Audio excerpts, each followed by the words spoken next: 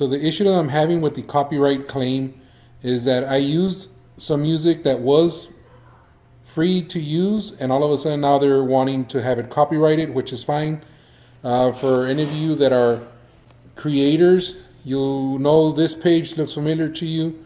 It does give you a notification here where it says that you have a copyright claim.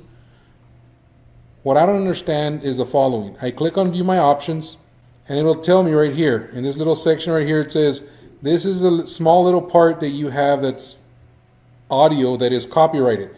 So what do? Your next step here is you want to click here and you want to click on, for me I always say just mute song, easiest thing to do.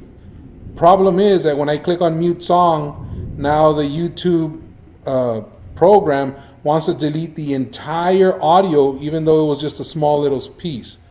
So if you guys have found this issue, please let me know how to fix it, because I just want to remove the copyrighted part. I don't want to remove the entire audio, which I've done in the past, but this has gone too far. This is already about my 8th or 10th video where it wants to do this. It selects a small area which is copyrighted, which is fine. I don't have a problem with it.